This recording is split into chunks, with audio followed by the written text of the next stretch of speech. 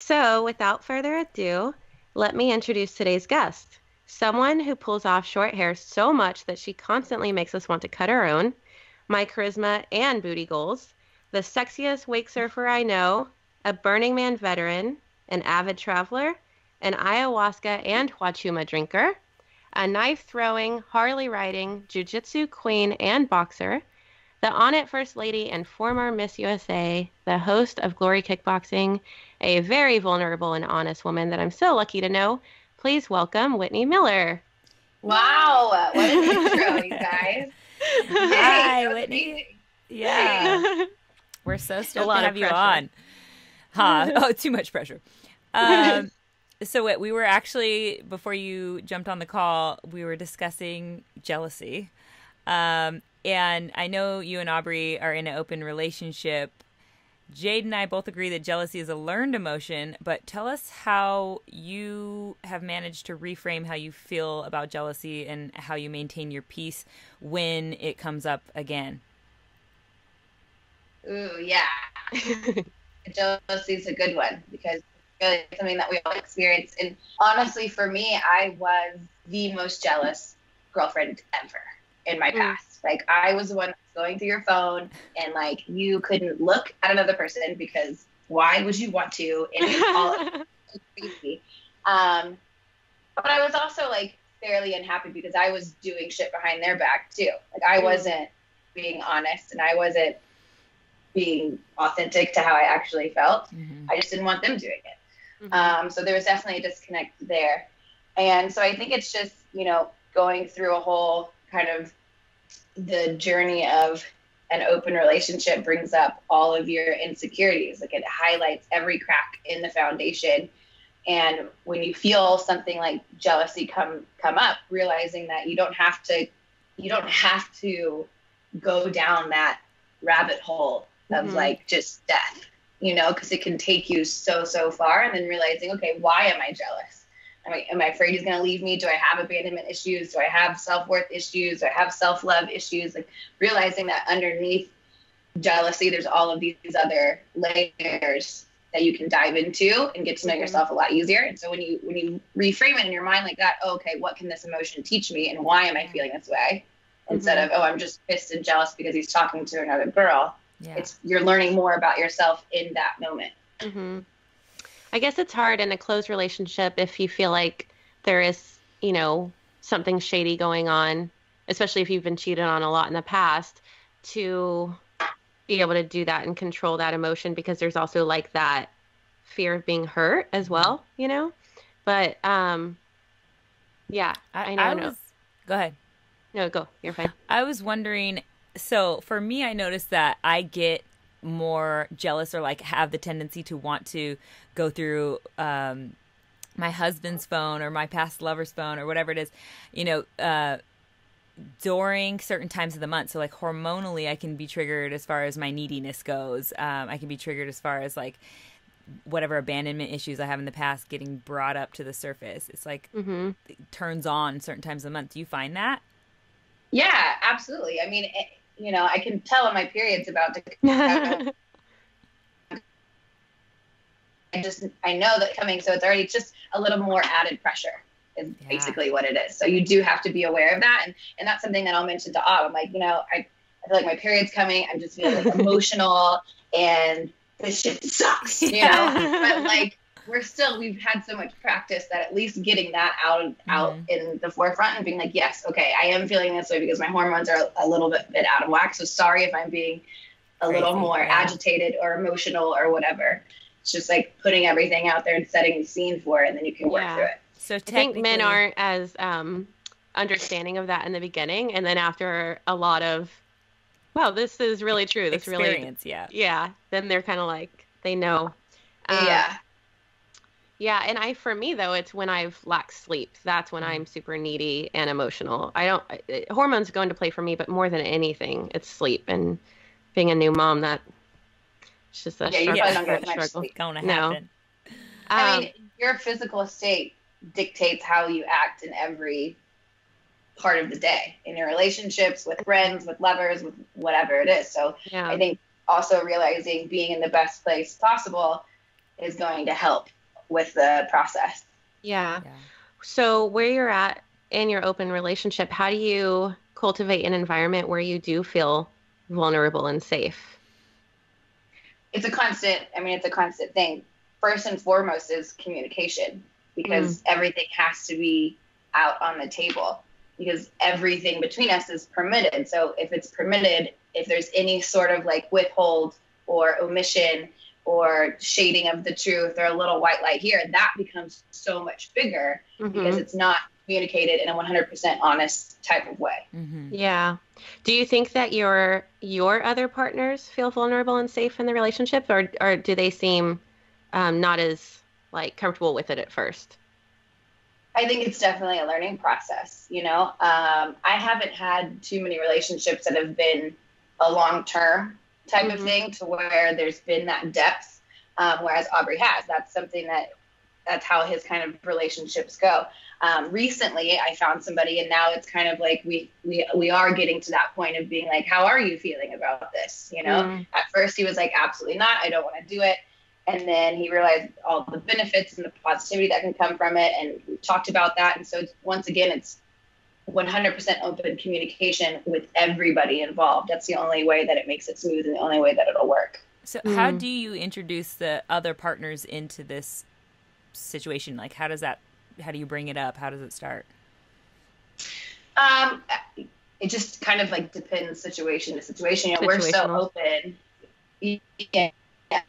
We're so open relationship that most people already know. But if I meet somebody, then it's like, hey, just so you know, I am engaged, but we're in an open relationship and I'm allowed to like explore the people and enjoy and express and whatever else. And so it's just laying it out there. Do you find that people are often like uncomfortable with that, or they just won't go there, or how do they, like I'm just trying to, this is so interesting to me because it's just like, I am for me, it's like when men told me that, I thought they were lying to me and just wanted to cheat on their partner, but with y'all, it's different because y'all are open about that to the public. So it's like they have the evidence. But with me, I was always like, you're lying. Yeah. You just want to usually it's like, don't ask. It's a don't ask, don't tell policy. Yeah, like, exactly. Yeah. So your wife has no idea what you're doing. Yeah. Yeah. Until she goes through your phone and catches you. And then it's like that thing. Whereas with us, it is very, very open. And most of the time, actually, every single time we've been with somebody else, it's Aubrey meets them or I meet them. Or, some of my best friends, the first girl that Aubrey started seeing when we started to do this open relationship is now my best friend. And people think that's just so crazy, but it's like we went through all of the shit. We had to have those hard conversations that you don't want to have. We had to be vulnerable. We had to be open. We saw each other at our worst and saw each other at our best. And so it's like, of course we're going to be friends now, you know, and they don't, I guess they do. They went through a period of not seeing each other and now they see each other again. And so it's kind of been like an ebb and flow of the relationship. And as me and her are so close, it actually helps things along. It makes it more fluid and smooth. Super interesting. I guess one of the reasons why it's so mind-boggling to me is because it's something that I never feel like I'm able to do.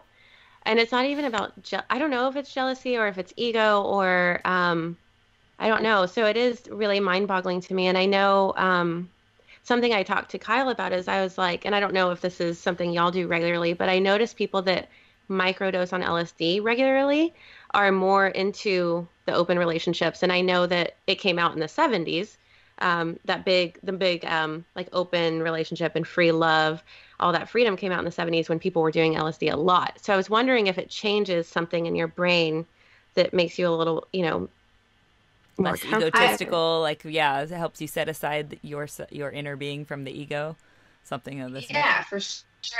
I don't really microdose LSD all that often. I've only done it a few times, and every time I've done it, it's been great. For us, and I think for both of us, it's the fact of just psychedelic medicine in general allows you to look at your shit, and it does show you, this is your ego, and this is your ego being because it wants to be this big thing that controls your life and blah blah blah, and so it really does allow you to separate who, like, your higher self from your small self.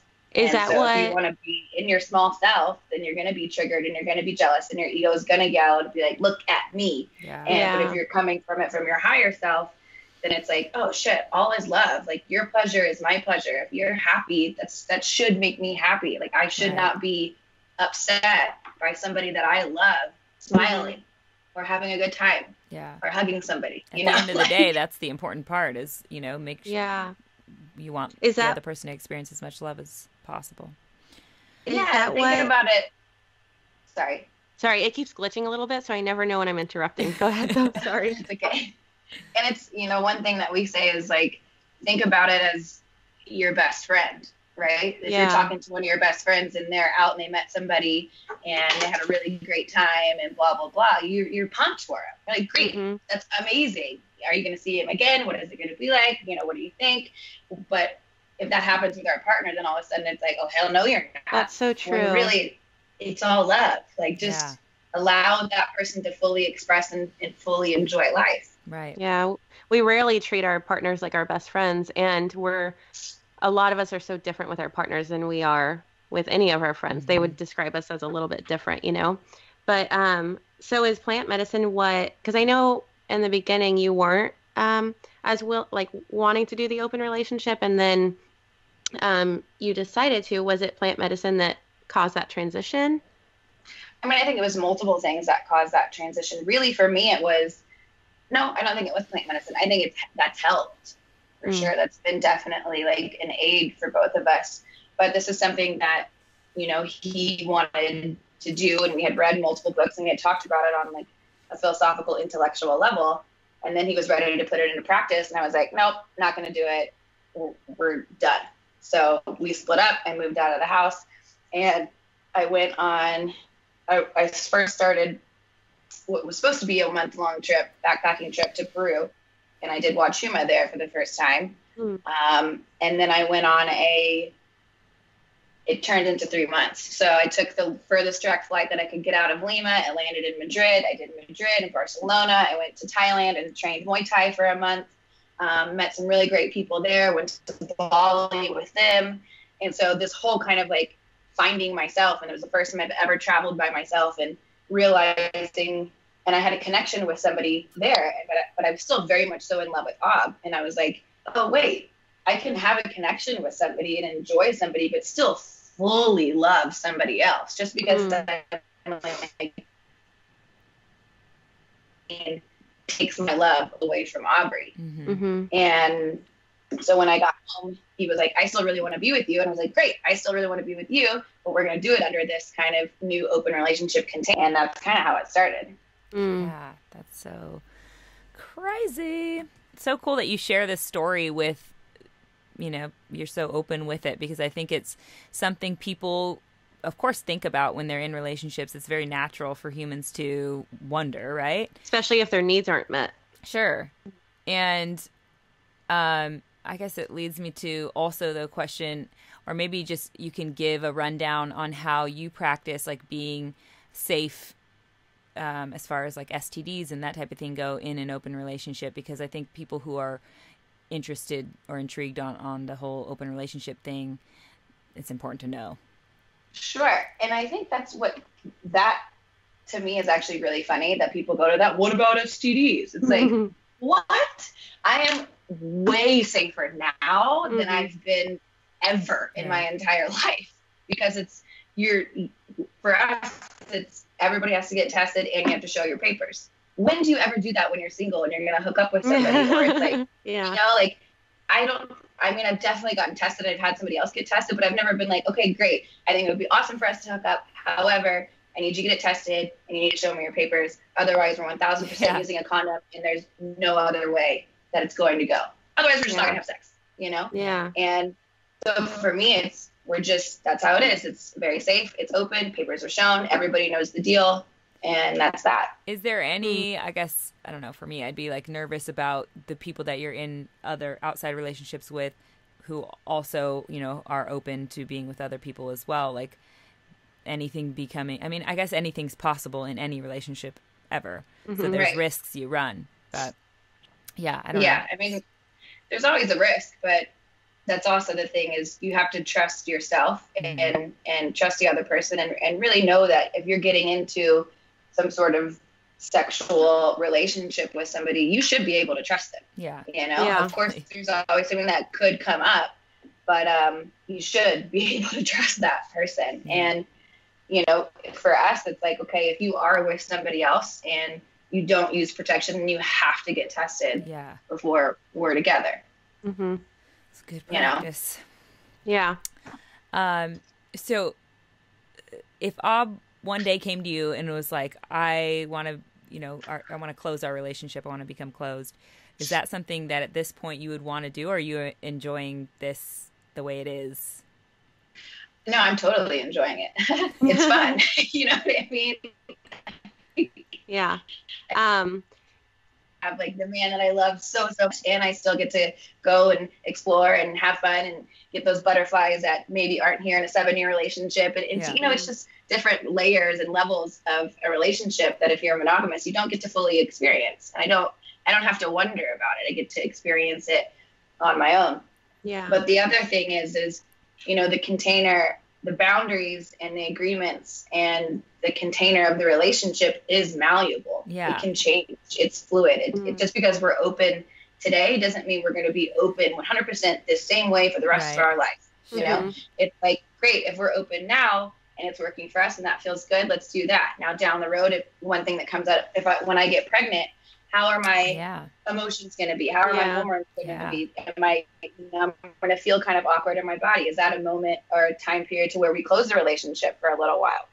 So it's really just figuring out what works best for us in the moment and dictating and kind of changing our agreements to fit that. Yeah.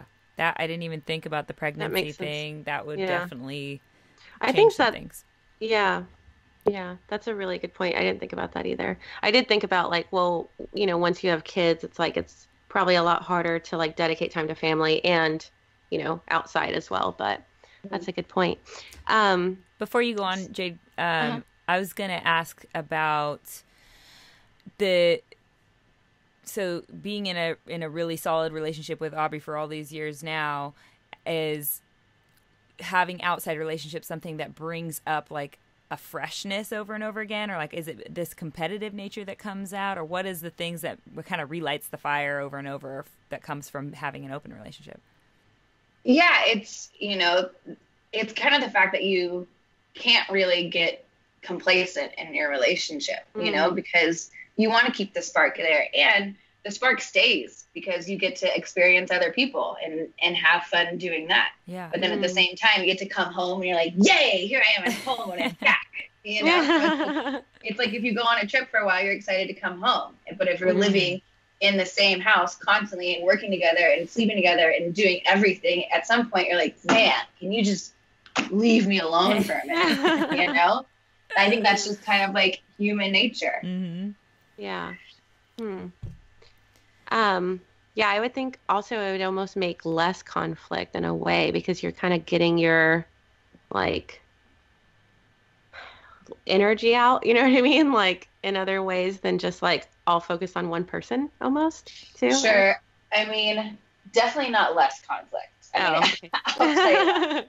This has been one hell of a ride, and it's constantly bringing up, because it brings up your core shit. Yeah. Like you hide. You can't distract yourself, which is something we've recently been talking about. It's like always it brings something up for you, so you have to go in and look at it. Whereas if you're in a monogamous relationship, not all monogamous relationships by any means, but if you're in some sort of relationship to where you can kind of like, oh, you know what, we just don't really need to talk about that. Or we don't need to go down that road. We don't need to do this. So it's still going to have its own challenges. But I mean, open is hard as hell and it's not even something that I recommend for everybody by any means. I think some people should be monogamous and some people should be an open, but be aware of how difficult it actually is getting into an open relationship, but also aware that it can be incredibly freeing.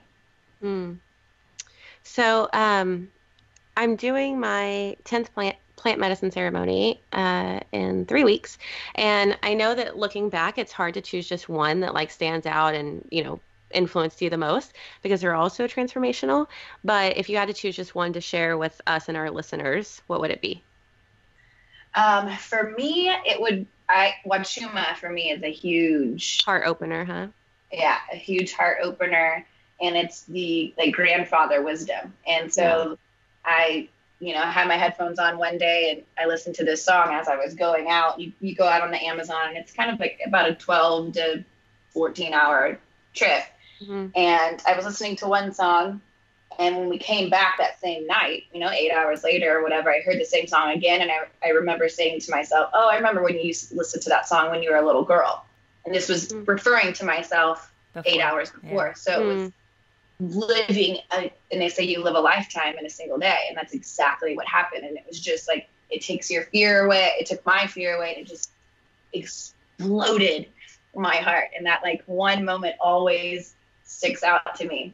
And another one that's huge for actually Aubrey and I, we were going through a really difficult time. I think we were actually split up, and we were in Peru together with a big group, and we were at a beach on the second Wachuma day, and we were both under the medicine, and it was basically a realization of like, oh my God, like this, what are we doing? Like this, we've built up so much of our resentments and our armor and things that scared us and all of these things of why we couldn't do this and wanted to push each other away. And then that relaxed all of that, because you're not even really able to live in those lower, vibrations when you're on plant medicine like that. So it allowed us to see each other with completely fresh eyes and like totally revamp our relationship. Wow. I've never done it before, but I'm very intrigued. How would you say plant medicine has benefited your life most? And what would you say to those like me who are intrigued but haven't got to the point yet of trying it yet? Well, for you guys, it's, when you're fully called to do it, that's when you should do it. Mm-hmm. Like, don't let anyone else draw you into it, because you really won't be able to relax into the experience, and you won't get what was meant for you. Mm-hmm. Sometimes you do psychedelics like ayahuasca and Wachuma, and they don't have a single vision. So it's really when you're ready to go and when you're ready to release and surrender and just have no expectations and let the medicine take you, that's the best time to go. Yeah. And I think that kind of goes for anything. But for me, it's been really helpful. Before I met Aubrey, I was basically like a steel trap. Like nobody could penetrate my anything. I was just, I hadn't cried in like 5 years or something. It was. What made you that way? I think it was, for me, it was, I grew up being told like, crying's not going to do anything for you. Why are you crying? I was like, oh, you're kind of right. Crying isn't helping the situation at all. So I'm just not going to cry, and I'm going to do everything that I should do, and no one can hurt me, and no one can do this and that. I was just like so like armored from my, childhood. And I think it mainly was, me and my dad are super close now, but it was like growing up with a single father. He raised me from the time I was 4, when I was in 4th grade, up through high school and college. And he was, single father, very hardworking. But there were multiple women that kept coming into my life and trying to dictate how I was supposed to be and what I was supposed to do. And so I was like, hell no, I'm not going to do that. So I wouldn't listen to anybody. It was really difficult for me to have relationships with females because I didn't trust any of them. And so I was just a steel trap, basically. And then I was in a really bad relationship in college, and that just enforced it, And so when I met Aubrey, it was, I am a 1000% completely different person today than I was, 7 years ago. Yeah. When I met him. And I think the first thing is we did a cleanse together, and that was the first kind of like opening of this whole new world. And then we did psychedelics, and it's giving me the opportunity to shed that armor and shed those fears and see where the fears come from. And it's just been so freeing. What kind of cleanse did you do to start out? We did liver and gallbladder cleanse. So it's just juice and smoothies for, I think it was 7 days in Sedona, but it was also paired with ecstatic dance and holotropic breathing and body work. And it was like beyond powerful. And stuff you had never experienced before that, right? So I was like, sweet, I'm going to go and drink some juice and lose some pounds. I know, yeah. Yay. And then it was just this whole like mind-blowing transformational experience that I couldn't even, to this day, it's one of my most transformational experiences that I've had in my entire life, even including psychedelics. Yeah, I love that that's something you got to do that was just you. It wasn't necessarily, having a plant medicine or something that kind of forces that awakening. It was you finding a little piece of yourself you lost. Right. I think it's and that's funny. The thing. You can still reach these higher realms and these higher vibrations without, taking an external substance. There's so much that you do with just your breath, with dance, with meditation, with yoga, with nothing else other than you and yourself. Yeah. I think it's funny how close you feel to your partner when you do a cleanse together. Like, it's always, I feel like to me, there's always a lot more humor added to the relationship. Maybe, I don't know if it's because you're a little bit more present because there's no other like distractions and substances. And then you're being cleansed out. So you're like cooing right next to each other. So there's like all that humor. So I love that. And then I love ecstatic dance because sometimes for me, it's like a miniature ceremony without any medicine. It's very freeing. But I actually, when I do Huachuma, it's at a ecstatic dance. So we're like, it's together and it's always so aligning. I don't know if you see this picture right there at the very top of that woman with like her heart going into her throat. Yeah. The first time, I love it. Yeah. The first time I did Huachuma, during a dance ceremony, my neck was all the way back. Like I was thinking like, oh my God, everyone's going to come over here and like be worried about me. Cause it was like the back of my head was connected to my back. Like it was so far back, it was hurting and I couldn't pull it forward if I wanted to. And my heart was like on fire and they were merging and I hadn't seen that photo yet. So they were like merging and I don't know why in my, your throat, I could feel my throat, or what? The chakras, but my throat I noticed first. So I was like, yeah, I'm going to be speaking my truth from now on, like thinking that I was getting this power. And then Huachuma was like real gentle, like laughing, like, no. And then my heart caught on fire and aligned. And it was like, no, you're going to speak in love. And that was really, when it comes to Huachuma, it just felt so aligning my chakras. And, then I like spent time with the moon and we were like dancing in the labyrinth and it was so beautiful. And I have another one of those at the end of November. So I'm super exciting because there's always, like you said, it's like grandfather wisdom. There's always something that I really, it's not like it's a lot of homework, but there's always some like really strong wisdom dropped where I'm like, okay, this is where I need to change how I deal with this. Do you ever feel ready for it? Like going into a ceremony? No, I'm always scared the day of. Like I said, it's my 10th one in a couple of weeks. And I even a couple of days ago, I was like, oh man, that's really soon. Like, what about you, Whitney? Oh, I always get butterflies. Yeah. Before every ceremony, even like ecstatic dance. Sometimes I still have resistance to doing something like that. Yeah. Even though it's just dancing around, not worrying about anything else, because it is like a ceremony. It's going to bring up your shit. You got to be you're coming into a vulnerability. Yeah, it's uncomfortable. Yeah. I've only had one dark ceremony, and it did take me like a couple months to get over. I couldn't be alone for a couple days. It was really, really dark. But even now, when I look back, I'm not going to say I'm glad it happened because it was so hard, but I at least got something from it. Like I at least had a takeaway. You survived it too, which is something in itself. So what is your biggest struggle currently and how are you using that to grow? Well, for me, it's, I'm transitioning, and I actually talked to Paul Selig about this, and what he told me is I'm in this transition from a girl to the capital W woman. And that's kind of like what I've been trying to do. And so really using my voice, because for me, like we talked about a little bit earlier, I'm good at distraction. So I can be like, oh, there's that, but I'm going to go over here because this is so much better, you know, and I can just distract.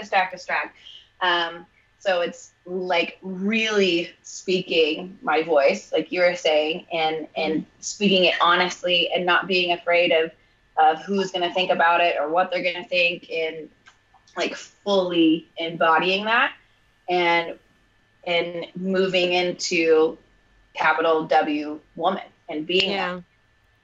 What was his like nugget of truth for you when you talked to him about that? So I only got one question, and I basically asked him, is there anything that's keeping me from living my truth?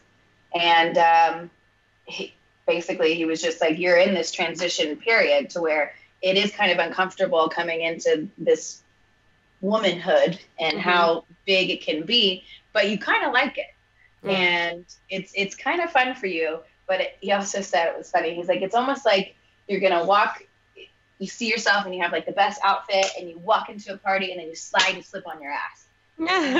Yeah. And that's kind of how I've been feeling recently. Like I felt like I had all of this truth and I was like living my truth and I was speaking my truth and I had, things figured out, and then it'd be like crash and burn. You don't know shit.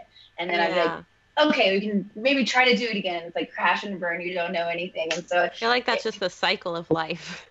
Yeah, absolutely. And that's also particularly for me, not judging myself when I do fall and when I do fail or when I do hurt people, because I have a strong inner critic that will just like beat me up for any little thing that I've done wrong. And then I'm not moving past it. I'm not healing it. I'm just constantly stuck there being like, well, you suck and you should have known better and you're stupid and blah, blah, blah, blah, blah. So for me, that's actually probably my biggest struggle at this current moment, is not seeing myself as much and having heal and move on. Yeah. So you're learning to like quiet that self. Yeah. Yeah. We had Heather Ashamara on. She wrote a book with Don Miguel Ruiz that's coming out at the end of this month. So she two things I love about her is she's taught me to just say like, oops, like when I mess up instead of beating myself up. But one thing that I really did learn from her a lot is speaking your truth. She says, if you look at any of the conflict in your life or any resentment you have, it probably started from you not speaking your truth. And that really hit home for me. So that helps me to, use my voice like you were saying. Yeah. And I was just going to note for anyone listening, since you brought up Paul Selig, he's someone who we also interviewed on this podcast, who channels spirit guides and is a medium for the living. So your experience there is super interesting. You guys can go back and listen to him. And if you don't know, just go click on that episode. You'll find out all you need to know about Paul in that episode. So you obviously have to have confidence and vulnerability in order to do all the things that we've talked about this far. How do you go about cultivating those two things in yourself? How do I go about cultivating confidence? Sorry, you cut out a little. Confidence and vulnerability. How do you go about cultivating those two things in yourself? For me, vulnerability has always been kind of difficult. But it's as soon as I feel some sort of like constriction in my heart, or like there's some sort of fear that's keeping me from doing it, I use that as like an arrow, being like, that's exactly where you need to go then. Mm-hmm. If you're afraid of mentioning this to somebody, then you need to go. Like,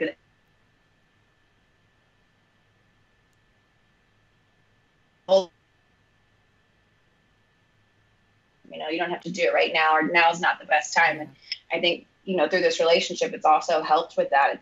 There's not a better time other than right now. Like if it's on your mind, you need to discuss it now, and just using that. And then confidence comes from the proof that you can do that. So when you're constantly showing yourself over and over and over again, okay, I got it, and I can do it, I can push through the fear, then your confidence ultimately rises anyway. It's like you're creating competence over confidence in some ways.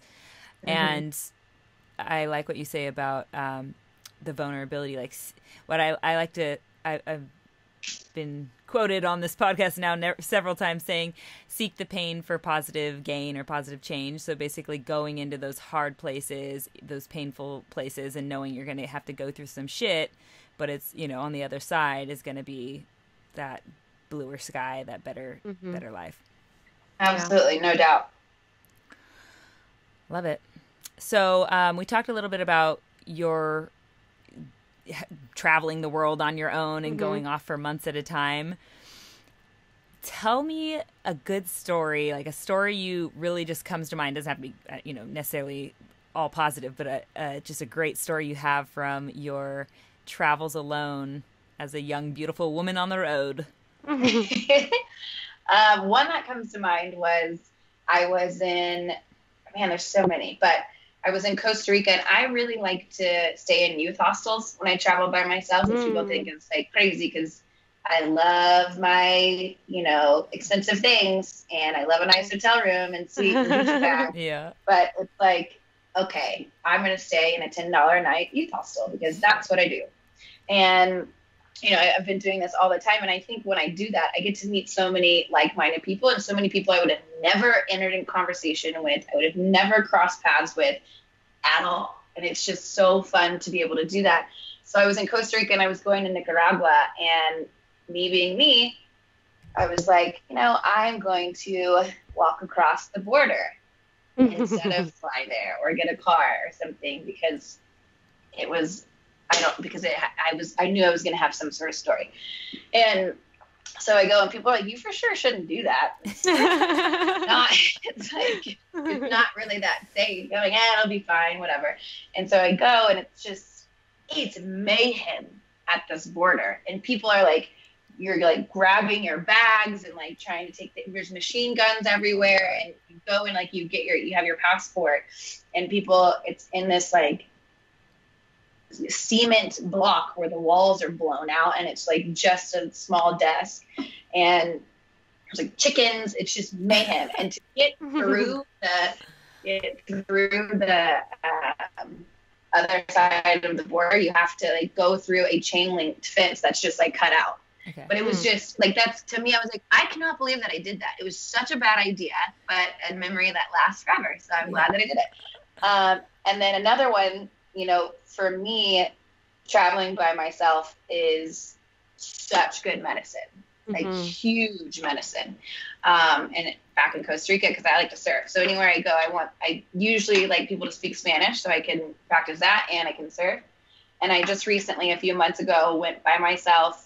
I didn't stay in a youth hostel this time, but I didn't take my phone, and I was there for 1 week and just completely disconnected, and sat with my thoughts for a full week, surfed. And when I came home, I was just like beaming and so free and so fresh and just like so inspired to get back home and get back to work and share the lessons that I learned. And it's huge medicine. Yeah, entirely. I love that. I've backpacked 25 countries on my own, staying in hostels. Some of them didn't even have running water. And then I've done a couple with my partner, but definitely when I backpacked Southeast Asia by myself, it was the happiest I have ever been in my entire life. Like it was such medicine. And a couple months prior to that, I was actually so down on life that I didn't want to live anymore. Just like probably 5 months prior. Is that Adam? It's Aubrey. Oh, okay, that's okay. So, God.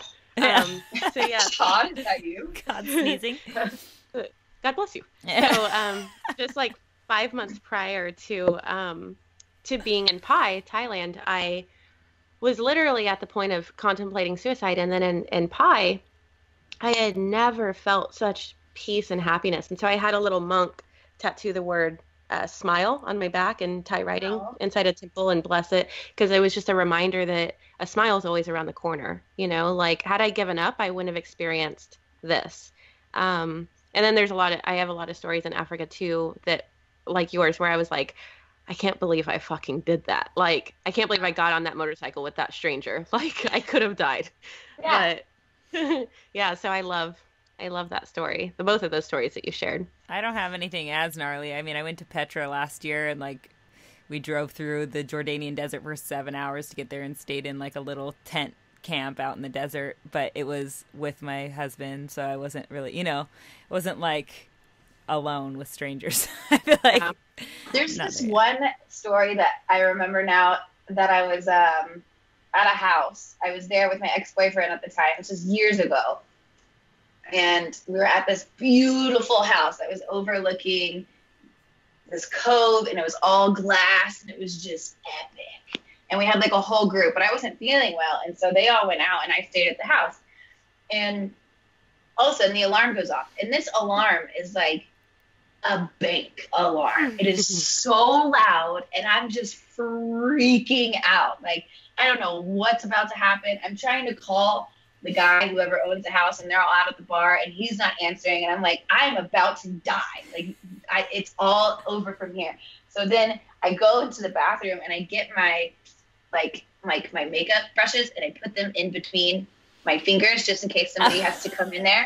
And I was going to fucking kill them with my makeup brushes. And I just had all of these ideas of what was going to happen. And finally, the guy answers, and they get back to the house, and they're like looking around. They don't see anything. They watch the cameras, and it was a monkey that set the alarm off. Oh my God. And I'm like falling, crying. Like, you don't understand. Oh my God. At least you knew the alarm worked, I guess. I was about to kill a monkey with my makeup brush. Yeah. So on all these travels, have you met any psychos though, or like attracted any weird stuff that came back with you? No, I don't think so. I don't think I've met any like super weirdos. I've met some really dope people who I'm still great friends with, actually. Like, I met an Australian girl and her boyfriend in Thailand, and I went to Bali with them, and now they live in Australia, but now we see each other every 2 years. They come to Austin. They just left Austin, and I meet some of the most interesting people. It's so cool. Yeah.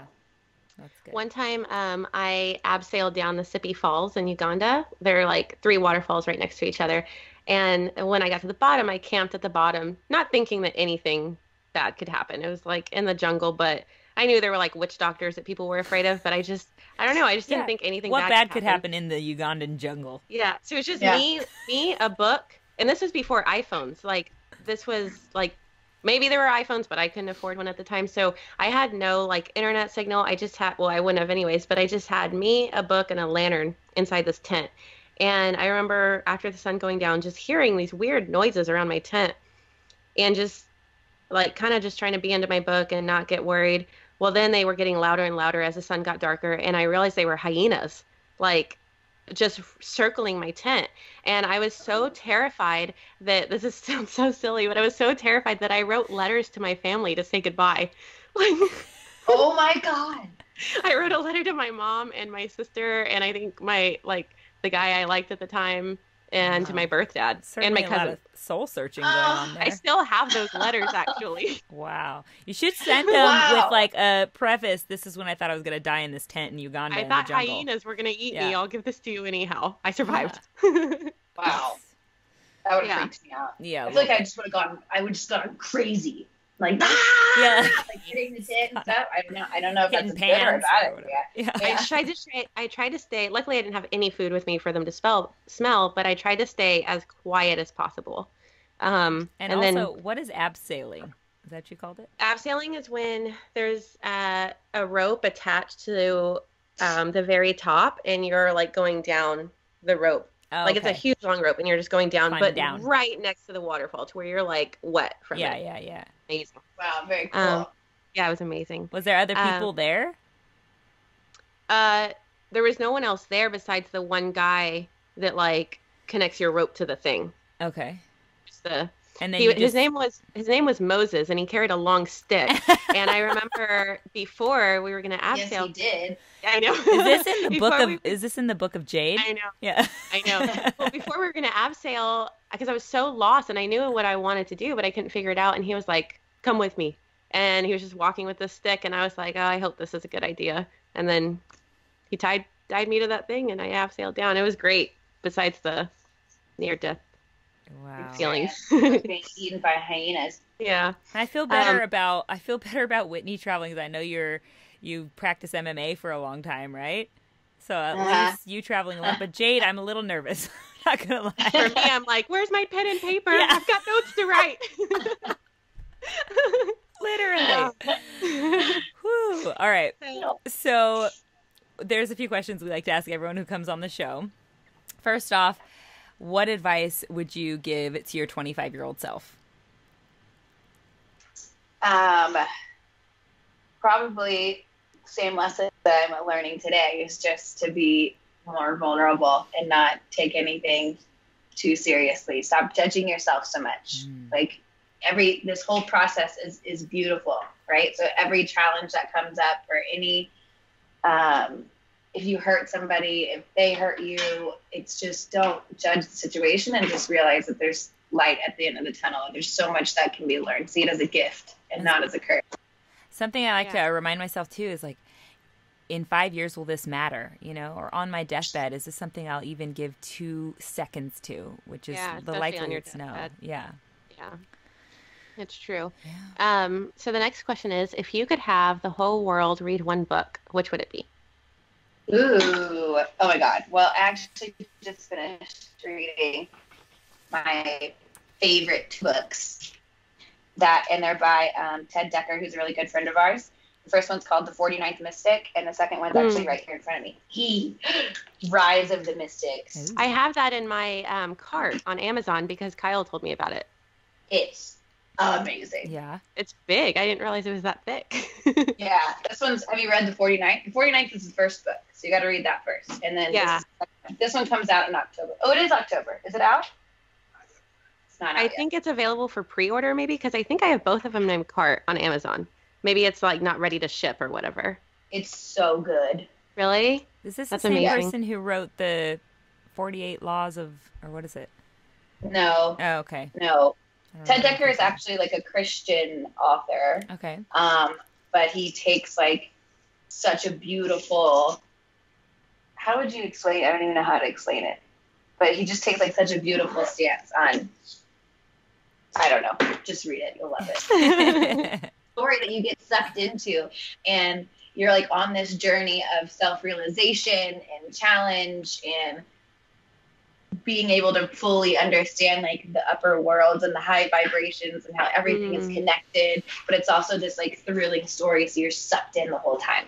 Yeah, that sounds amazing. Yeah, so many beautiful like nuggets in there. Like I've highlighted so much of this book and taken so many notes, and I feel like it's really helped me along this journey with like a transformation because I can see a lot of myself in the main character, and I feel like that's how a lot of people can relate to it. Yeah, that's cool. That's so different from what everyone else has said, so I like that answer. I was gonna say, I feel like for me, I really like conscious reading and like having I love all of like the mastery of love and like you're saying the 48 laws of power. Yeah, that's what it is. Those books are amazing and great, and I've gained so much for them. But for me, having a story behind it allows me to play along and bring it more into my life. Yeah. It's easier to integrate sometimes when it's a story. Because exactly. I was talking about this last night with Chris, that every time I read an amazing book, I'm like, oh my God, this is changing my life. I send it to all my friends. It's groundbreaking. And then integrating it into my life and using it as my practice, that's the part that's hard. And you try to read it over and over again, and you're sometimes just like, you get on to the next thing, onto the next thing. So that's the hardest thing for me, is like figuring out how to integrate these amazing new tools that I'm learning into my actual life. Yeah. Have you? The other one I like is the Celestine Prophecy. It's another really great. I haven't heard of that one. I haven't heard of that one. It's so good, Jade. You would love it. It's a story, and it's along the lines of everything we're talking about here. But I got the movie. No, it's terrible.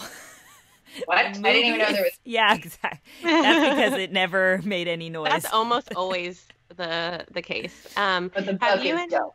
Aubrey read together Getting the Love That You Want? Mm-mm.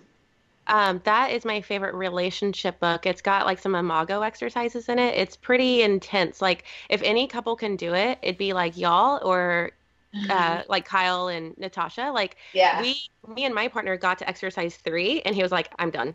Like, 'cause it's so let me give you just an example of the exercises. This is in the back of the Please. book after you read it. So it really preps you for them. But the agreement is there's 12 exercises. You're supposed to do 1 a week and like be loyal to it. So the first one is you write out like all the qualities of your mother and father that stood out to you, and you circle the ones that influence you the most. So the next week you do the same thing with your partner, and you answer this guide that you're like, oh, I see how I kind of chose people that have some similarities. Well, the third time, and this is where most people probably quit, you sit Indian style in front of your partner and you stare in their eyes, which is already a little difficult for some people, you know?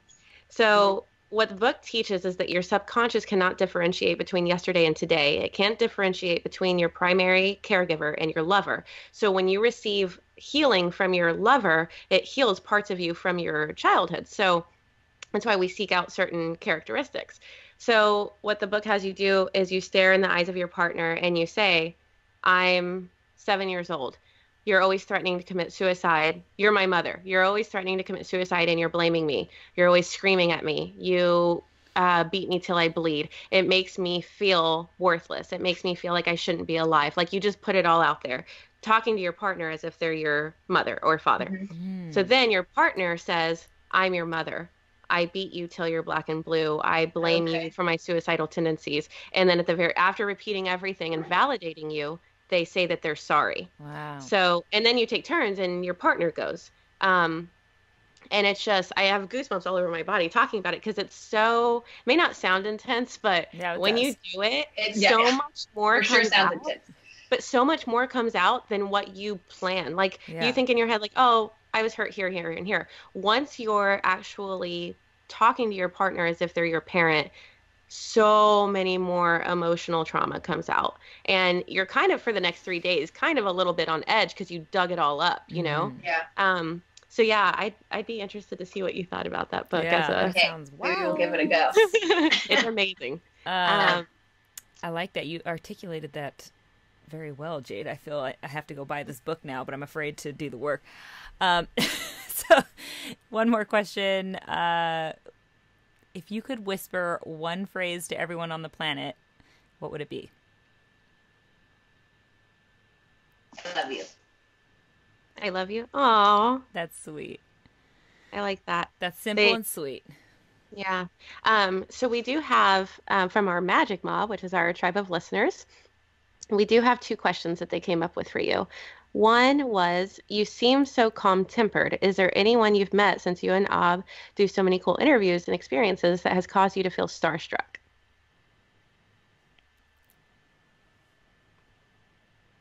Sorry, you cut out. I didn't. You did too. Okay. Yeah, repeat it. So, you seem so calm-tempered. Is there anyone you've met since you and Ab? Sorry, Jade. Will you just repeat from, introduce it from the Magic Mob? So we have 2 questions from the Magic Mob, which are our tribe of listeners. They wanted to ask you, you seem so calm-tempered. Is there anyone you've met since you and Ab do so many cool interviews and experiences that has caused you to feel any sort of like starstruck at all? It's a good question. That is a good question. I feel like I was starstruck kind of recently, but somebody that was, you know who it was? It was in Q. He's on my look right here. His name is right here on my dream guest list for the show. I used to listen to so much of his stuff, and then I met him and was like, oh my god, it is in Q. And now we're like friends with him, and like, you know, he's done a lot of events with Aubrey and stuff, and he's amazing. But I would say I got kind of starstruck with that for sure. Yeah. Also, if I ran into Conor McGregor, I would get starstruck. Oh God. Yeah. Cool. So the other question they had for you was, being a previous Miss USA, what is your current view on the pageant industry? You know, at kind of where I'm at now is I'm so far removed from the pageant industry, and it was kind of, for me, pageants was something that I just wanted to do and wanted to try. So it wasn't something that I'd done my entire life, and I wasn't fully into it. So, but for me, I think it's, I think pageants do have some sort of a negative connotation surrounding them, but it can also be incredibly positive with help gain confidence, even though being judged in bikinis and whatever, but it really helps with public speaking, gain confidence. You meet a lot of really cool girls. And so I don't have any sort of like negative thing to say about the pageant industry. I love how the girls are becoming more fit. I think that's amazing. I love seeing the girls and they have, some abs and their arms look great. So instead of the tall, skinny supermodel type of, they're looking for people who are out there and taking care of their body and are being healthy. And that makes me really happy to see. Yeah, I love how they're starting to take a stand too. I was Miss San Antonio. I didn't go on to Miss Texas because I went through a divorce that year and all types of crazy stuff. But my favorite part was having a platform. And one night, Valentine's Day night, this is still one of my favorite nights in life. They had me go be a guest at the Sweethearts Ball for adults with Down syndrome. And this woman was probably in her 30s, and she asked if she could wear my crown and sash. And so I was like, yeah, sure. So I put it on her, and like half an hour later, her parents came back with like roses for her, and they were crying, and I was like, like, because I just let her wear my crown and sash, and they were like, you don't understand, like, she really believes that she's a pageant queen tonight, and this has been one of her like dream come true, is to like be a beauty queen. So it was really cute. And when I went over to her and I was like, can I take a picture with you? And she was like, oh, yes, you may. And it was so sweet. Like, she really, That's so cute. I know, I loved it. So it's more the experiences that you get. I think the platform and the experiences you get to like, volunteer at certain things that I think are really cool about it too, that I think people don't realize come with it. Yeah, absolutely. I mean, you get to do a lot of really great, like you said, appearances and charity work. Yeah. It's fun. It's certainly fun to do. Yeah. So we have a pick your poison question from the Magic Mom. These are always fun. The question is, would you rather speak 7 languages or be able to talk to animals?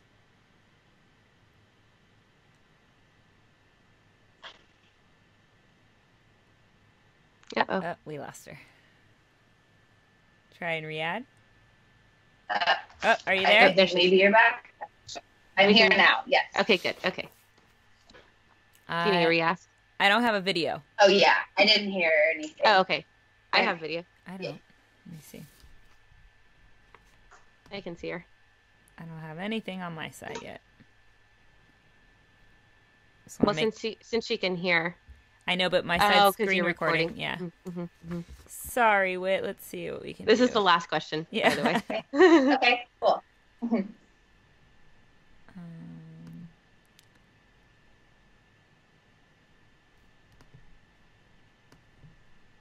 Still not pulling up for me. Jay, do you want to see if you can re-add her, maybe? I think it's okay because it's the last question. Okay. So, yeah. Okay. So, you didn't hear the question, right? What? No. Okay. So we have a question from the Magic Mob. Let me say that again.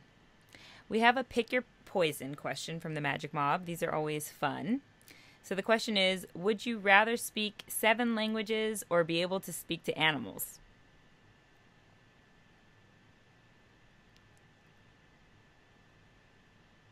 Shoot. Yeah. If you can hear us, we can't hear you. Oh, there she is. I can't hear you guys. I didn't hear anything again. Okay. Okay, the question one more time, is...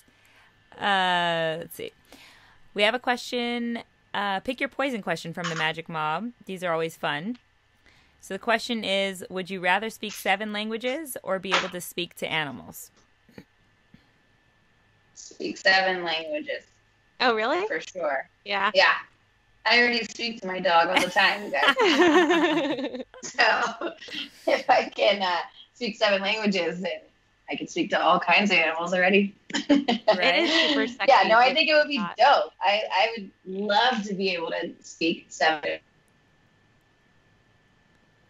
For Glory, all of these fighters speak at least 3 to 4 different languages, and we're sitting there like, well, I only speak 1. And so I think it would be amazing to do that. I know it's embarrassing when you go to other countries. They speak like at least 4 almost everywhere else. But I know. It is like mostly in America that we just are lazy with it. Lazy individuals. It sounds super sexy to be able to speak 7. And definitely easier to travel. But I just got a dog last week, and I've never wanted to be able to speak to an animal more. So, and Boulder Psychic Institute, which I'm a student at, they have a whole month training on how to communicate to animals. And I'm considering taking it now and seeing what happens. So I'm going to choose that one, and maybe it'll happen. Okay. What about you, Mercedes? I was going to say, like you, I already speak to my cats fluently. I know their language. They know mine. You talk to yourself a lot. Exactly. So what do I need? What do I need to do more of that for? I definitely. Me and my dog talk all the time. We don't even need words. We just look at each other. No. Exactly. The closer, the better. Exactly. So I'd pick 7 languages. That's easy for me. Okay. All right. So really last question for you. Where can people find you on social media, interwebs, and the like? So I am Miss Two Jits on Instagram, MISS, the number 2, and then JITS, and Miss Two Jits on Twitter. And those are basically the only 2 platforms that I use. So I'm more active on Instagram than anything else. So just check me out there. Cool. Yeah. Awesome. Thank you so much for being on the show. That was fun. Yes. Yeah, of course. That was so much fun. I don't know if I'll ever be in the same place at the same time when it's, when you're in one of those tropical or Spanish speaking surf locations, but my husband's a surfer and he's always trying to get me out there, and I'm mostly drowning more than surfing. So I would love to learn from you if you have the patience to teach me one day. Do it. That would be Mercedes awesome. is going to be out here the week after next to try to promote the show. Like we're going to try to get on a couple podcasts and try to do a couple shoots, because we launch on Halloween. So she'll be out here. Yeah, we're going to do Kyle's podcast. Okay, cool. So we'll be on it to record that. So maybe I'll meet. Yay. Yeah, that'd be awesome. Thank you so much. Cool. So if you just want to hit the stop button and just repeat what you did when you sent him the test, it'll send him all your audio. Okay, cool. Sounds good. If you hit stop, export as waves. Yeah. Thank you so much. And what do you want me to title it? I guess Whitney Podcast? Yeah. Yeah. Thank you so much. And I'm rooting for McGregor tonight too, so we'll see what happens.